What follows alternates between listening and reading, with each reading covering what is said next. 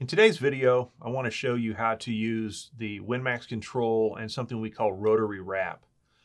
Many times we get a print for a feature that is wrapped around the circumference of a part, but the print itself may give us the dimensions in a flat world or a 2D world, and we have to then calculate that into angles and things like that.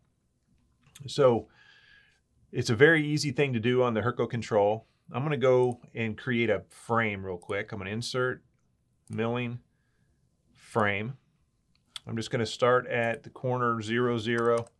Say this is 2 inches wide and 4 inches long in the Y. We'll do 0.1. Let's go down a 1/2 inch. I use tool 1, and let's make that a pocket. So if I draw that now, we have just, I'm in an XY view right now. We have just a standard frame. Bottom left corners are 0, 0. It's 2 inches wide, 4 inches high. If this was actually something that was wrapped around the circumference of a part, it's a very easy thing to do here with WinMax control. We're going to go to the review screen. We're going to go highlight the block that we want to wrap around the rotary, multiple block functions, and we have a rotary to linear conversion button here. If I click on that, it gives me several options. I'm going to be able to convert to rotary, which is what we're going to do. If I need to make any changes, I can then revert back to or convert back to linear, make my changes, and then rewrap it. And you'll see we have some orientations down here. I'll show you what those do in a minute. The very first thing I'm going to do is hit convert to rotary. It's going to ask me for the radius of the cylinder that I'm wrapping around. In this case, I'm going to leave it at 2 inches, but I would type in whatever my particular rotary or circumference of my part was, or the radius of my part. Now you'll notice that my mill frame has turned into a rotary frame. If I go look in there now, I have, instead of my y-axis length of the frame, I have angle lengths. So if we were to draw that now, we've actually taken that feature and wrapped it around the part. Let's look at that from the top view.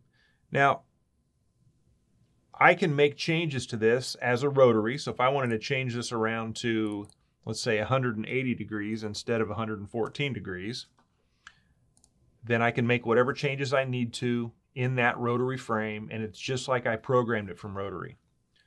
I can also go back to my review screen, multiple block functions, rotary and linear conversion, and convert to linear.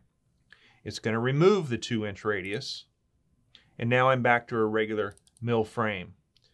But you'll notice that it changed my Y length from the 4 inches I typed in earlier to 6 inches, 283 and 2/10, which is what would constitute a 180-degree wrap around that cylinder. So very easy to go back and forth between linear, rotary to linear, make my changes in either format or in either rotary or in linear, and then rewrap it or unwrap it, whatever the case may be.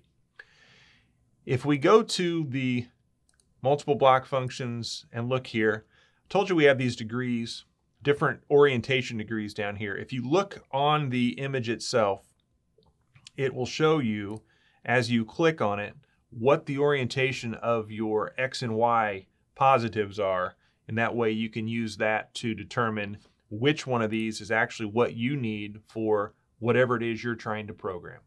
So hopefully that helps you a little bit if you're doing some rotary programming, and it's just an easy way to convert back and forth between 2-axis or 3-axis 2D and rotary.